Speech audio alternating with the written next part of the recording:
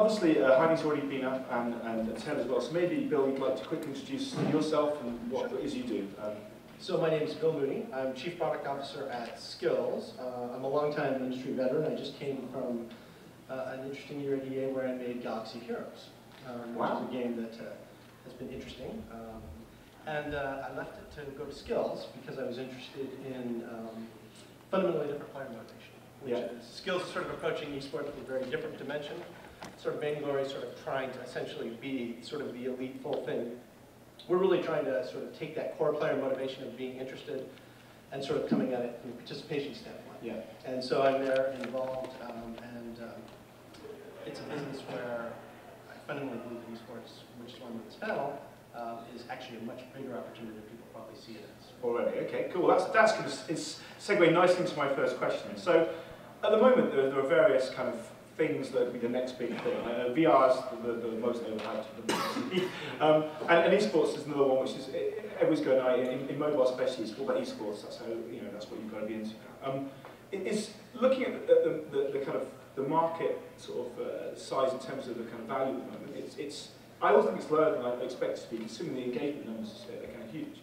So is it? You're going to say yes, but I have to ask a question. Sure. So is the kind of hype justified, and how big I guess can esports get in the next couple of years?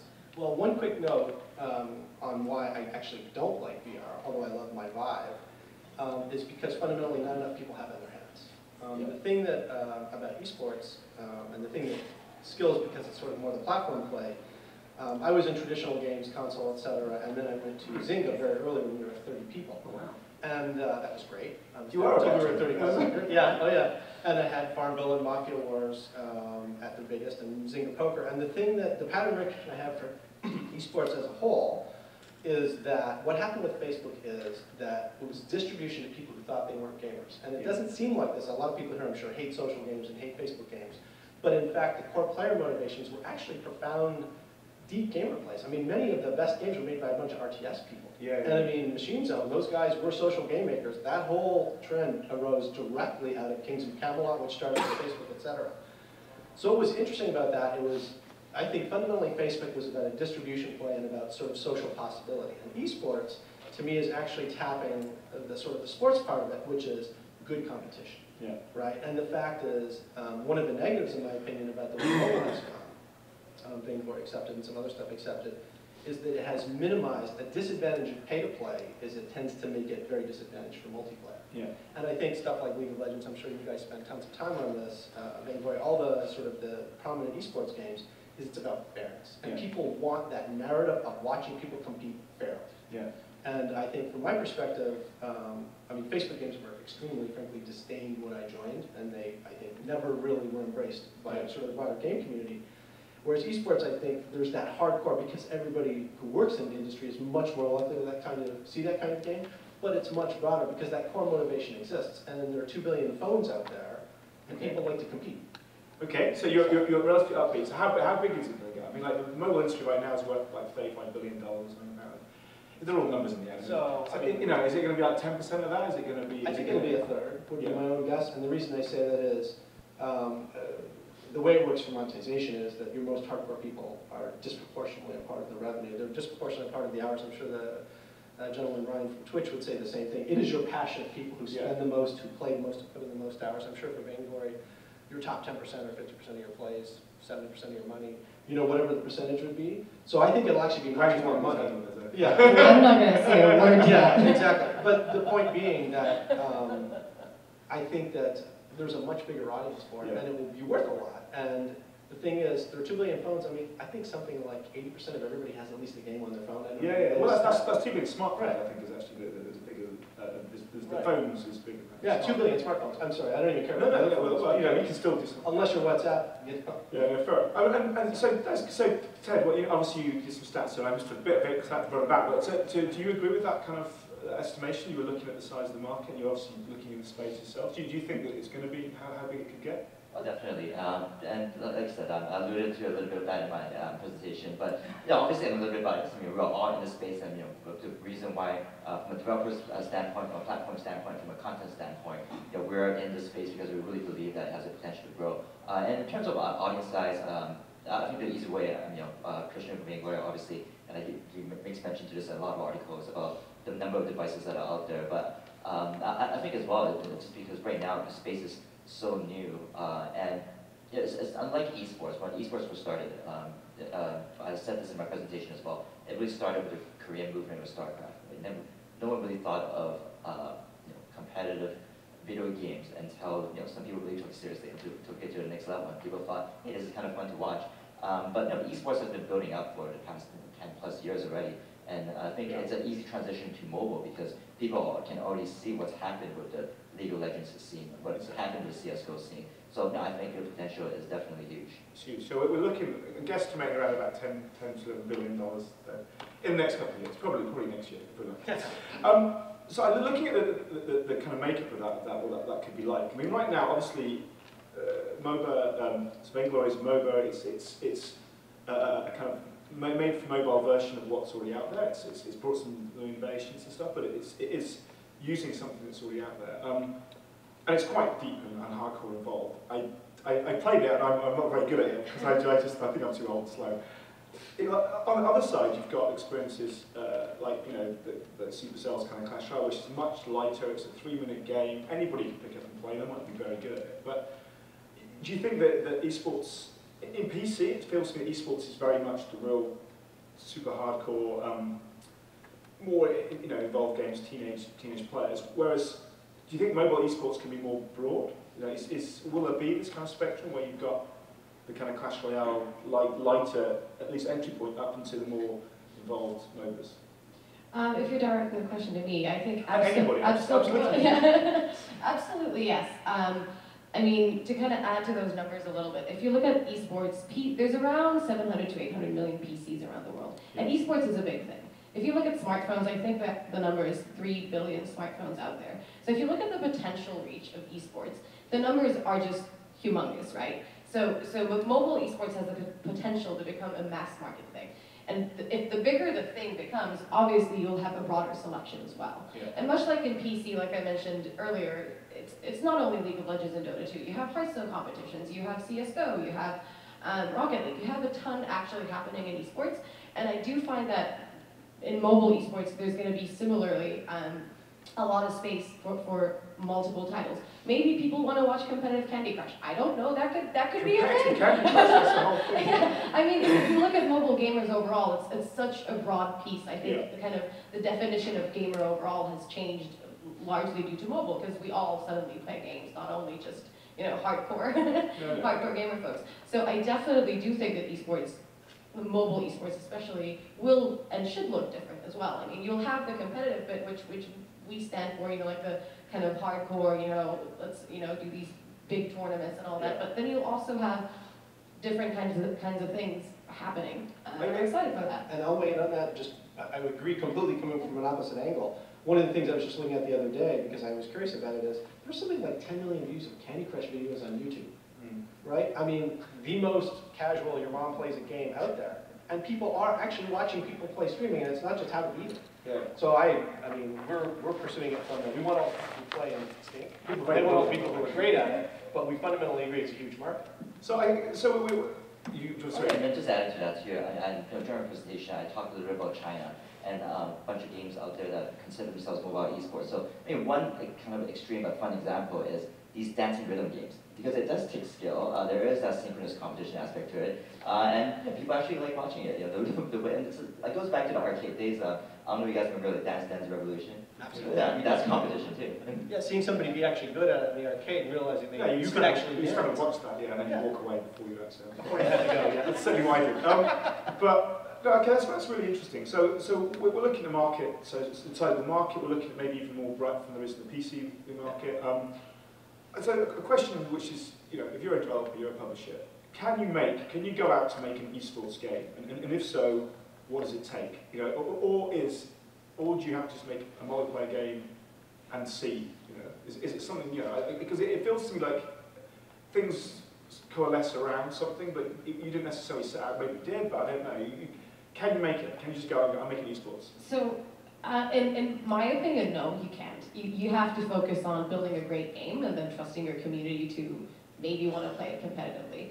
And that's really kind of what happened to us. I mean, we're like, all right, let's make this mobile. Man, you know what? It would be really awesome if people one day wanted to play competitively, but that's like 10 years from now. And then all of a sudden, we're like, we were in like alpha, beta, something, only in Singapore, and we had the first competitions running, right? You said you've encouraged it, you've taken it on. Yeah, and then it was like, oh, shoot, we're really not ready for this, but people want this, then okay, fine, let's make it happen. And that's how we ended up building the spectator client really quickly, and then kind of growing it from there. And I do think that it really comes down to building great games. You need to make really good games that, like you said, are fair, are not pay to win. They have to be based on skill, they have to be based on strategy, to keep it interesting to watch, right? Yeah. And then pretty much it's up to the community if they want to compete with them or not. But I guess what is the tipping point? And you've kind of made, I will spread this out, but just you said you made the game. It was very mobile. It was going to be mobile MOBA. It's like, you know, it's a great hardcore game. And then yeah, at some point there was a tipping point. We thought, yeah, let's get behind this. Let's throw this in. We've got what it takes to be this esport thing. Was it? You said there's somebody else at a competition that was the catalyst? Or? Yeah, it was a German guy called Tomek, who is the founder of Vainglory League, which is still our biggest community-run organization, and he really wanted to do competitive Vainglory stuff, playing from Germany on a server in Singapore, and that's really where it started from. So what they did, because it's a 3v3 game, so they decided that 2 people play, and then their third players are only spectating. So that's how they were actually running the competition. At that point, it was like way too early. We're like, great, keep going. And then a little bit later, when we actually had launched the game to iOS, we were able to start actually thinking about supporting it better. Right. And then that was kind that's of perfect answer. Ted, what do you think? I mean, like, do you think it's possible to set up a game to be more likely to succeed as an esport? So we're talking about being fair. We talked about being obviously a good game and a multiplayer game. Is there anything else you think that would helps? Yeah, I'll just add to that. You know, that was a really good example that you threw out there, and that actually, you know, really stresses in points of community and the engagement with the actual players. You know, we talked about streaming, we talked about, you know, running events and tournaments, and a lot of it has to be driven by the people that play the game, because they see it as a competitive product, and they see it as something that they want to spend, you know, hours upon hours of the day to, you know, not just to play, but almost to master. So, you know, alluding to what you were saying about, you know, having the Vainglory tournament, what I'm seeing with some of the games. So recently, I've talked to Critical Ops, so, you know, they're a first-person shooter, so they're in the alpha stage, and already they're starting to build up a community because there's that fan base that likes to play first-person shooters on mobile. So I think as a developer, you can only do so much to build a game, but, you know, keeping in mind that once this game goes live, are people going to be so engaged with it that they want to produce their own content on Twitch? They want to record the gameplay, and they want to keep playing competitively so that maybe one day they can win a prize. So what I'm seeing in Asia sometimes is too forced. So you know, a lot of companies. So a lot of Chinese games, like about a high percentage of Chinese games, consider themselves to be kind of esports. Right, and sometimes just throwing cash prizes to get people to play, and I think it's a raw motivation to get people to try to play a game because there is a cash prize in the tournament. So I think it needs to be beyond that, and the engagement in the community is a lot. Yeah, I mean, communities come up about like 70 times. So I guess in this whole process, your internal structure, community manager or community team, is pretty damn important in the whole thing, because it's nurturing those guys that, you know, I know that for the Supercell, even before they were looking at esports stuff, like the community management role is really central to the whole team. Is that the same for you? Yeah, same for us. Like our biggest team internally, I think, is actually the community management team. So we have, oh goodness, probably 20 community managers, so one per many countries, that stay very closely to the community, help support community level initiatives, because actually one part about our esports, yes, we have our official seasonal structure that we run together with Twitch, but we also support community run tournaments. Yeah, exactly. It's like, hey, we want to have a feeder league.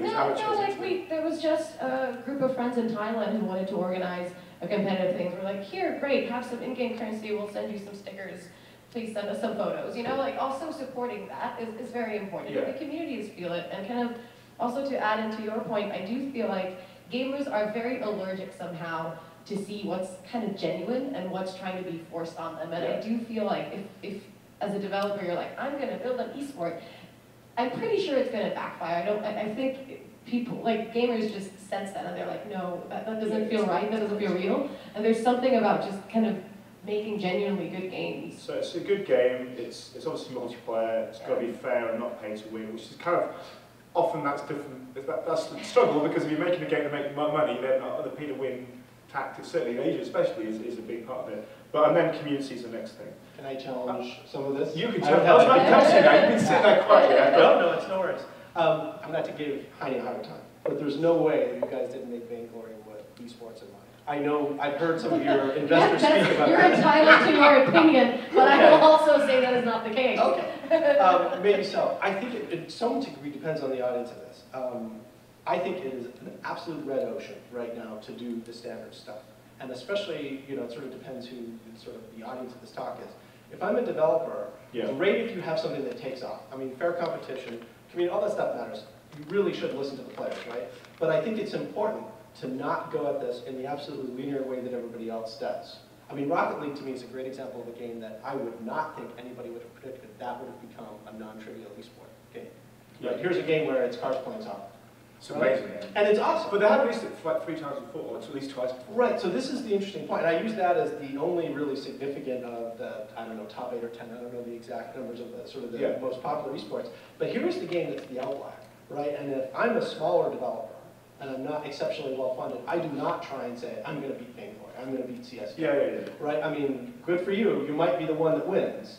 But even Clash Royale was fascinating because they took their different take on it. Yeah. And our position is we don't care what kind of game wins, we just want people to use us as sort of a platform play. Yeah. But my suggestion is, I think it's a broader motivation. Is it fun to play somebody else with high stakes? Yeah. If you can say that about your game, and I'm not, whether money, whether leaderboard, whether stickers, it doesn't matter. Yeah. It is, if your game is more fun when you're competing and the competition is serious, and there's some element of strategy, which there is because it's a game, that is something that then you have an element of an esport. And then all this fair competition is critical. I mean, we're running on Twitch, we didn't talk about it in this, but we have a number of the top 200 streamers. People are watching bowling tournaments and are participating actively, and people are rerunning them. I won't mention the streamers' names, just go look it up. But people are doing this for a bowling game. That's clearly, to me, sort of, as they're watching, one of the guys is Koopa Trooper, who does a prominent one in Clash of Clans.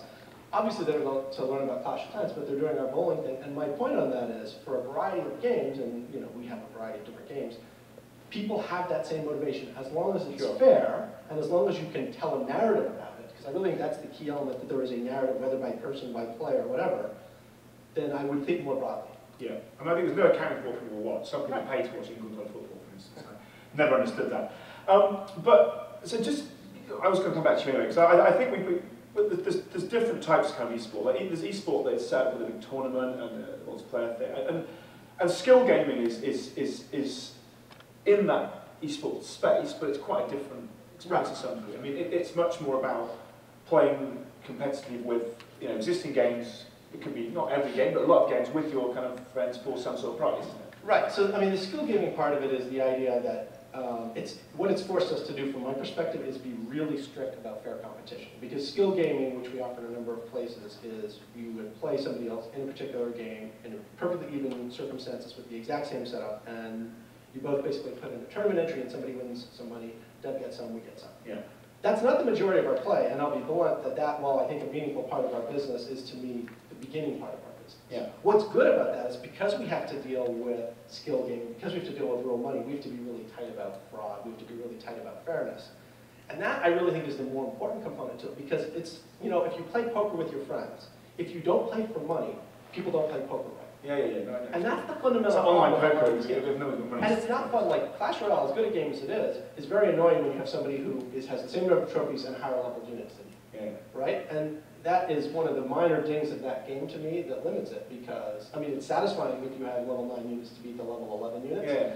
But it's still cheating it a little. And from my perspective, I really don't care if they play for money, I don't care if they play for virtual currency. I want them in fair tournaments where they can trust. I want us to sort of be the referees, and I think for people making games, can you play your game fairly? Could you sit with your friends around a table, put money, put bragging rights, put something you care about, put the trophy of, if anybody's ever seen the league, whatever that girl they went to high school with is, and have somebody care about that, because that is the core player motivation. And that motivation, I think people as gamers tend to blow off the sports part of esports, because we're all, we're all great at sports. Speak for yourself. Yeah, okay, great. English percent. But you know, like we're like, yeah, sports, whatever. But there is a profound element of that. And what's fun about sports is you want to be in a. What you care about when you play pickup basketball is that you find a good team where it's evenly matched. Yeah. That is the core element. And even if you're, I mean, it's great if you're good. I mean, lots and lots of kids aspire to be on the teams, to be elite at one of the games. But simply getting out and playing basketball is fun. Yeah, yeah. If you can find a good match. Yeah. Right? And that's, I mean, that's certainly our angle on it. But It's not finding just a level, about us. yeah. I get the point. It's being able to Finding a compete at a level where, yeah, you're not going to be playing against the baseball guys in the tournament. And there's a lot of old guys at the gym playing basketball or playing soccer. Yeah, yeah, yeah. And it's still fun. You still like it. You Yeah. still are involved in it. It's still the great, No, I massive think, majority. yeah, I agree. I think that's the way it opens up, is when that tournament competition can come down to everybody and everybody. I mean, do you have any gear from your favorite pro football player at this point? I don't have any favorite Or soccer, sorry. So no, yeah. You do, right? And then you can't help it. And Yeah. it's because you still get to play them. Yeah, no, exactly. Actually, on that, I have a comment question, despite the fact that I'm a panelist, but I want to do a little bit of moderation as well, because I think it brings up an interesting topic that I've been thinking a lot about as well, is that with esports, with we talk about a number of products that are out there, and especially, let's say, the number of games that have integrated with Skillz. As a player, if I really want to be good at a game and consistently win, I have to pick the game that people play as well. So, it's the same thing with the Olympics, right? If I aspire to be an Olympic athlete, which sport do I want to dedicate my time to so that I can become a professional and try to go for gold? So, what's your take on that? I mean, as a player, let's say, it's risky for me to commit all my resources to try to be good at something when there are so many games out there, and knowing that there's a risk that half a year down the line, this game might not be around anymore. So, I don't know how you would address that. So, I guess from my perspective, it's great that somebody wants to be a pro gamer. That's less interesting to me, I would say. If you like that, be good at a lot of games, pick the one you get traction on and go. I just want everybody to play something where they're playing it fair. I don't care, I really don't care what game it is. I suspect that what we'll see is people have a long-term allegiance to a game. I bet that they don't carry more than 2 games that they're serious about for esports. Yeah. Because the cognitive load is significant to understand a game at a profound level.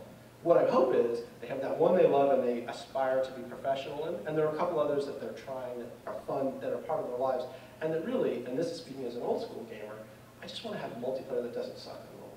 Yeah. I mean, that's really the thing. And I It's care more about getting it there. I than mean, PC. multiplayer, It's broken in freedom. Well, okay. But yeah. Unless you're talking about an esport. That's one. Yeah. No, I get that. So we're intimate with the group of let's say. So does anybody have a question? I've got a couple more things to ask. Anybody got a question? We've got a man with a question here. Go on. Sure, yeah. Microphone's coming. Run, Forrest. Sorry, I always want to say that. That's good. I'm good. I'm going to have to pay for that later, I think. Not so much.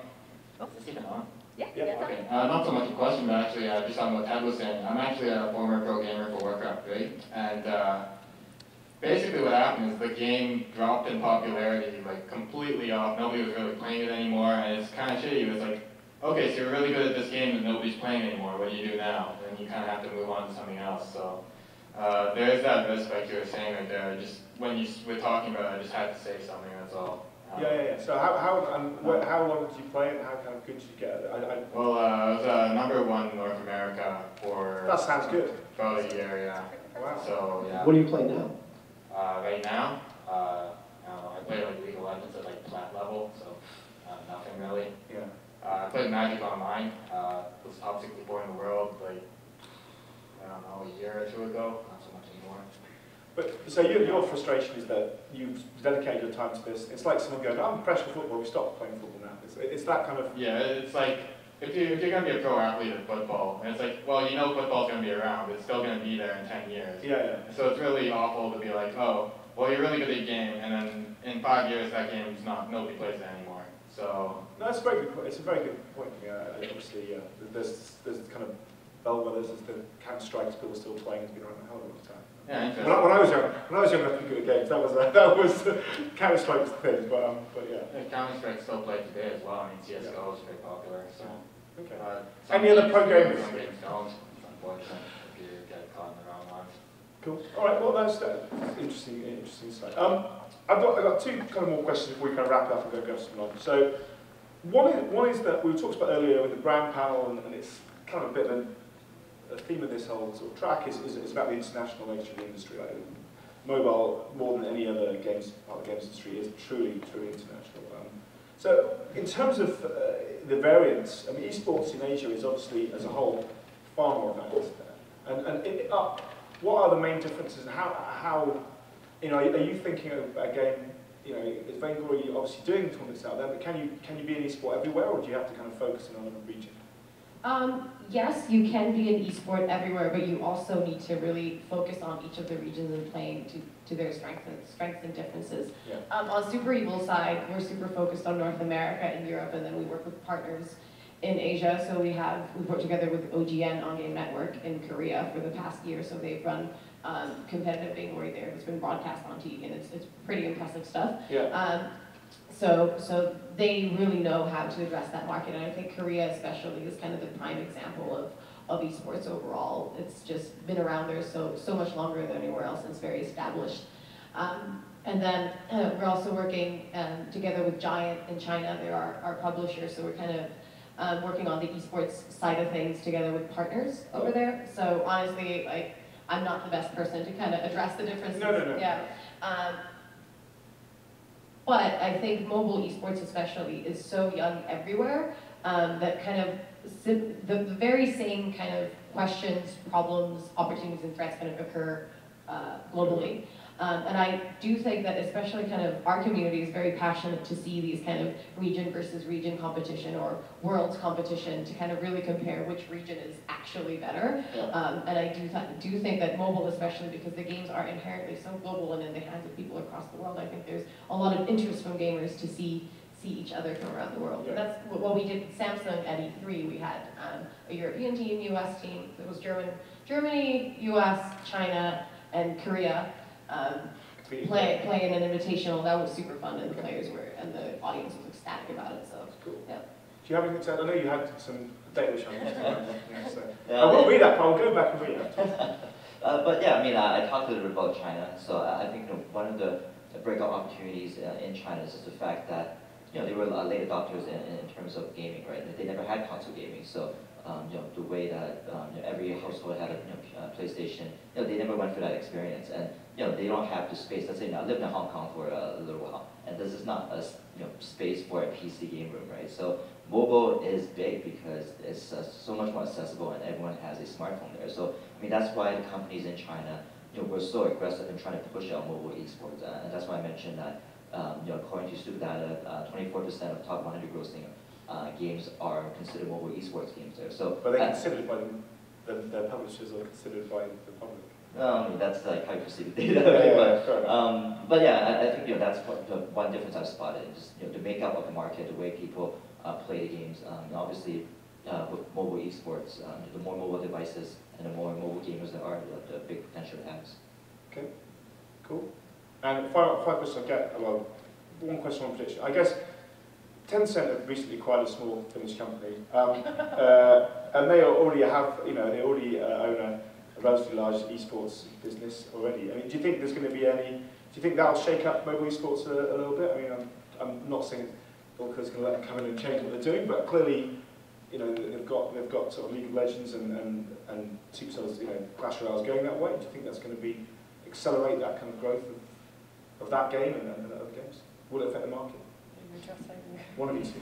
Well, just having worked in China, I mean, I've worked a little bit with Tencent, and a lot of people talk about the synergies between the companies they own, but the interesting thing with Tencent is that there was an investment panel yesterday too, and they talked about how hands-off this deal is. So, yeah.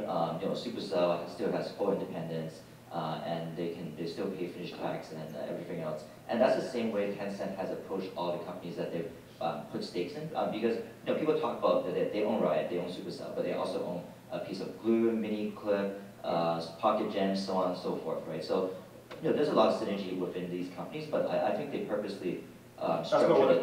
Yeah, so I think there will be conversations, but I wouldn't expect it to be like, here, Riot, talk to Supercell, make something happen. I don't think that's going to happen. Okay.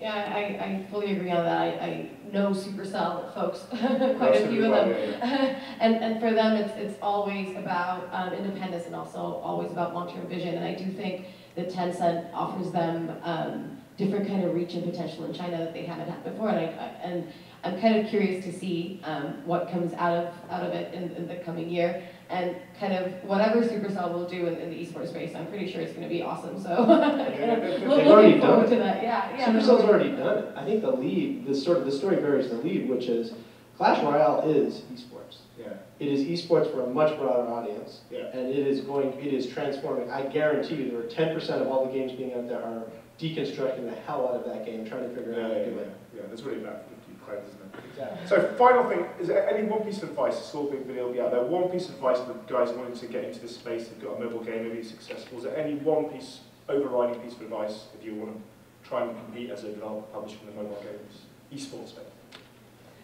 From my point, honestly, listen to the community. Kind of what you were saying, that Vainglory wouldn't have been built without esports in their mind, if I'm saying that correctly. I mean, there's a point to that. I mean, yes, we built Vainglory to be a great game, but then when the community started wanting to play competitively, we listened to that and responded. Yeah, so in that sense, I do agree. And obviously, adding in features and adding in content that does make it more esports appropriate is very good. But also, I wouldn't forget about the less competitive players. I think there's a certain part of the player base that will be competitively minded and really want to go for that, but you also have a broad base who just want to enjoy a great game, so don't neglect those people either. Think, Bill? I would say keep it simple, keep it polished, keep it fair.